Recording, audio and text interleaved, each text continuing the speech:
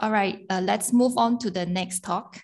The final speaker for this session is Professor Tan Kwan from School of Material Science and Engineering, NTU. And his talk today is self-assembling polymer-directed hierarchical structures for CO2 capture. Professor Tan, please. Thank you, Prof. for the introduction. So can everyone see my screen and the PowerPoint? Yes, we can. Okay, thank you very much. So again, thank you very much for the organizers to give me the chance to present our work, working together with the ExxonMobil team over the past 2 years on self-assembly of polymer-directed hierarchical structures for CO2 capture. So this talk is a little bit different because we are going back into the fundamentals and looking at materials design that could help us capture more CO2, or at least that's the goal that we are heading towards. So just to introduce my team, myself, I'm the lead PI working with Jonathan McConaughey at ExxonMobil. And then together with us, most of this work has been was done by our postdoc, Dr. Zoe, as well as the PhD candidate, April herself. Okay, so I don't think we need to really re-emphasize again how important CO2 is. Capturing CO2 is important to reduce climate, to mitigate climate changes. And of course, several of the presenters and have already given what is the perspective of post-carbon capture technology. And here we are looking at investigating replacing the liquid amines with solid type sorbent materials. And in this case, can we replace it with a simpler form such as a modular form? Now, Professor Zhao then has mentioned to us about designing of materials that is highly porous, and that is on the molecular organic framework systems, metal organic framework systems with pore size that is on the order of 10 nanometers and below. So here our group is very targeted to look at materials that is a wider range of pore sizes, generating from both the sub 2 nanometers to 2 to 15 nanometers and even higher. And we believe that alumina materials here could be the possible solution under the metal oxide family, because of the fact that once you get to hierarchical structures, you enable faster absorptions and flux kinetics, which I think something that's very, very important, especially once we go into the large-scale deployment beyond the proof of concept. Furthermore, we think that alumina itself is really widely used in many, many materials and applications, for example, catalytic converters and supports. So they comes with very established thermal and chemical stability, as well as relatively non-toxic. Of course, the ultimate aim here is to further increase the mass area as well as the pore volume so that we can capture more CO2 and by post-functionalization, for example. Okay, so myself, I've been working in self-assembly for the past 20 years. And one of the greatest inspiration that we can always look at is back to nature. And I think here, this biosilica sponge is something that can be found worldwide in the sea. And very astonishingly is that this is made of inorganic amorphous silica, which itself, the lowest building block itself is only silica particles, which is on the order of 200 nanometers. But it's able to actually build up to centimeter scale and looking like the Eiffel Tower that is present in Paris. And furthermore, this structure itself allows it to actually survive under the high pertinence of the waves. So over many centuries and millenniums, nature basically is teaching us how to redesign materials from the bottom up onwards. And I think furthermore, this is just to highlight that based on this very simple structures, we can actually learn a lot of new ways and approach. For example, in designing organic and inorganic hybrids, in terms of structure hierarchy, as well as in terms of shape control. So here we are looking at using polymers as a way to actually approach structure design. In this case, local polymers, which is more or less came out in the last 50, 60 years, actually allow us to actually take this approach to design materials down to the nanoscale. So without going to full details, it's just to say that these polymers are typically very different chemically. So maybe one is hydrophilic and one is hydrophilic. And when we bind them together, they want to go through their phase separation at the microscale. So we can imagine both water and oil. And now, because they are confined by their covalent bond, this allows to actually arise to many different kinds of mesoporous structures. And just to shown in this schematically. And I think the key point here is to share that these are equilibrium structures, and but they are mostly fully polymer based, organic based. So in terms of functionalities and properties, they are still fairly limited. So one way to actually expand that functionality and property space is by adding additive. And in this case, one could add organic or inorganic additive that allows the materials to go through self-assembly in a process that is called evaporation-induced self-assembly. And once the material is formed in the form of monolith, shown schematically here, we can do post-processing through calcination to generate the pores by burning the polymer away. So just some key insights to how extensive this community is actually been looking at. We have expanded this into ceramics, like alumina itself, to nitrites, which more recently has shown very interesting superconducting properties, and even to metals with highly 3D order structures that provides you high surface area and mechanical stability. But one thing to take note is that, again, because it's done at equilibrium, so the processing time itself is a challenge, may take several days, and even the calcination to get to the crystalline materials will also take more than 10 hours. So fundamentally, very interesting, but in the application sense, more work has to be done. So I will also share some in the last part of the talk, I'll share how we are looking at this in tackling this at the development scale itself.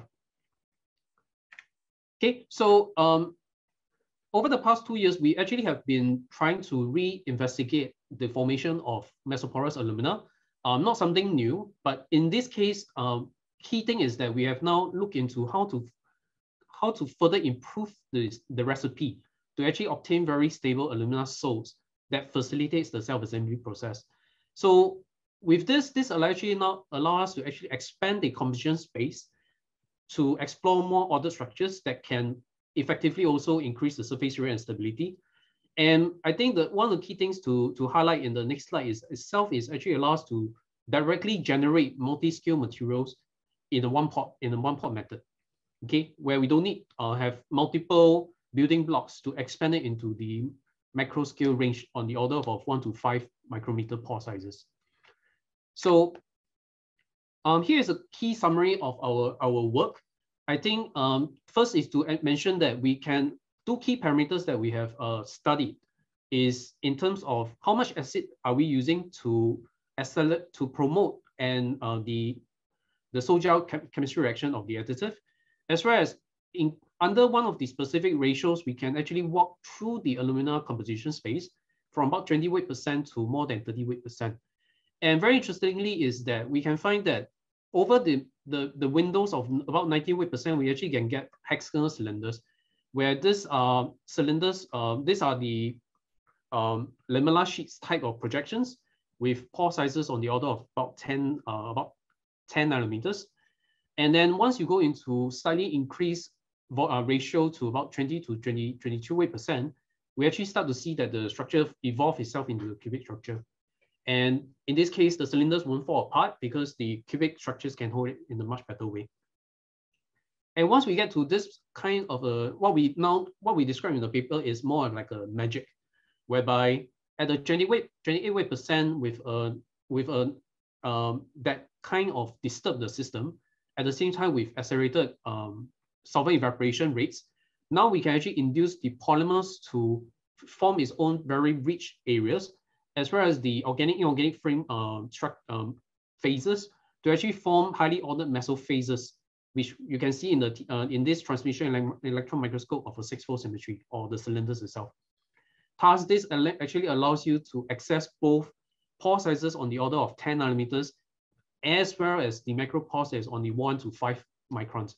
And importantly, this such large macro pores allows you to have enables high flux where the transport will not be impeded, and then the smaller pore sizes here will allows you to have the CO2 enter and then get captured by the surfaces. And then once what we also have found for the first time in the community is that if the acid ratio is decrease, it actually allows us to actually access for another morphology that is the laminar structure. While this is not very applicable to the CO2 capture, but nonetheless, this is one of the key morphologies that has not been identified as far as we know. So this was published earlier this year, okay, in ACS materials and interfaces.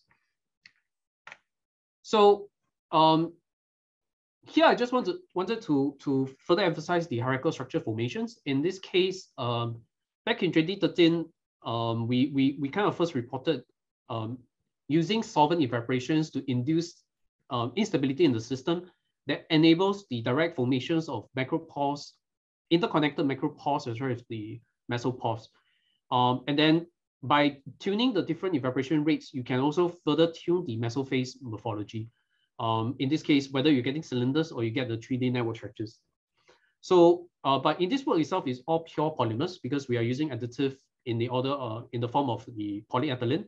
So over here where we reported is now extended into the alumina family, and in this case we are demonstrating two different kinds of morphologies. So panel A to E here shows you that structures that is is also hierarchical structures, but the degree of orderness can be further increased by looking at other parameters, for example, increasing the solvent evaporation rate. And what we have also found that here is that even with the increase of the pore sizes, the surface area actually did not decrease. It actually maintains more than 200 meters squared per gram, which is in excess by an order of many, by 2 times compared to commercial aluminum particles, which has no order. And pore volume here is also on the respectable, is about 0.33, which actually can be further expanded as we further optimize this. And this will allow us to actually post-functionalize the surfaces, for example, with amine groups or with alkaline metals to further increase the absorption capacity as well as selectivity towards CO2. So some equilibrium measurements that we have conducted with the nitrogen absorption tool at 0 degrees Celsius and 25 degrees Celsius. So on the left here panel here shows you some of the key data that we collected with various ordered mesoporous aluminas. And at 0 degrees Celsius, most of them exhibit on the order about 0.6 millimoles per gram. So it's okay, but could be further improved. And this is what we did in this particular, in this curve here, shown with this square-shaped points, whereby we further increase the surface area by introducing micropores. And this increased the micropores by a factor of 2 as well. And then on the right side here is a direct comparison of the hierarchical alumina as well as the commercial alumina. And this is done more on the at a more room temperature itself, which I think is more preferred in the community. And you can see the direct comparison here is about 0.55 to compare about 0.2. Okay, so again, this directly demonstrate that the structure order itself could would improve the pore accessibility as well as the transport behaviors.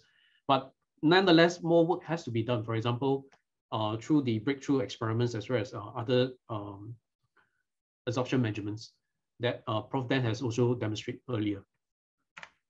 And then I think going back to my previous discussion, I mentioned that. Sorry, we also have 1 more minute.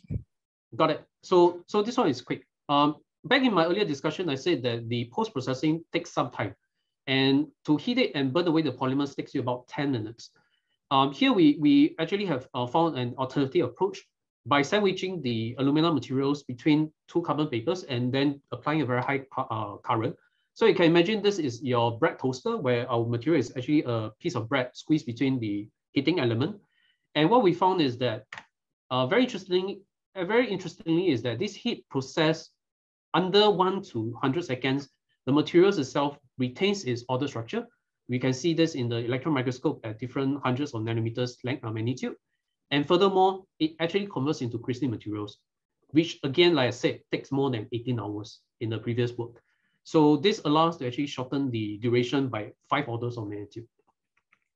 So I think with this, just to quickly summarize, we looking at using polymers as a platform to form different ordered materials. And then the spindle decomposition phase approach allows us to get a one-pot method to form hierarchical order structures. And by combining this with geoheating, we will be able to form crystalline materials that is highly mechanically and thermally stable. And this will allow us to actually further improve the CO2 absorption capacity and selectivity. And finally, as of course, the energy efficiency. So with this, thank everyone in the team. So this was taken pre-COVID days. So hopefully we will get back to this status much earlier. And also like to thank the funding agencies and collaborators for their heavy contribution in all our scientific discussions. So I'm happy to take any questions if there is. Thank you, Prof. Tan. Are there short questions? We can answer one question. All right, I guess there's no question. We look forward to high performance of CO2 capture using your interesting structures. Thank you very much. Thank you again.